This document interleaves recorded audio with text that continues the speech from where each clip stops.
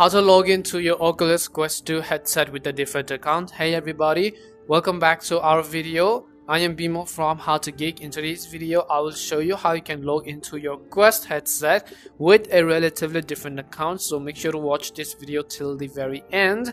But before we get started, make sure to leave a like, subscribe, and without further ado, let's get started with today's video. Now, first of all, you have to understand that in order to log into your Quest with another account, you might need to reset it. When you factory reset your Oculus Quest headset, you can simply try to use other accounts in order to log in. But if not, if that option is not convenient for you, then that is another way is also possible. But if you do want to learn by the resetting process, then I recommend you watch our other video as well. So what you have to do is, in order to go ahead and then actually add a different account, select this home screen quick settings over here at the bottom left of the dock. Once you go to quick settings, you'll see all this type of various options. On the top right, just select this gear icon that says settings.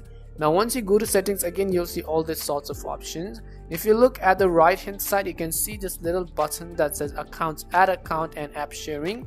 So if you want to add a secondary account, we just have to select the option called add account over here.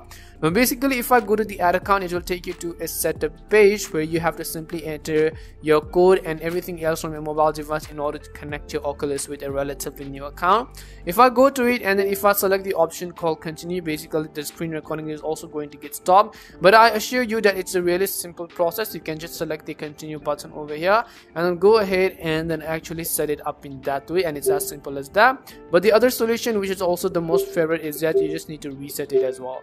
And hopefully this video answered your question. We hope the video was really helpful.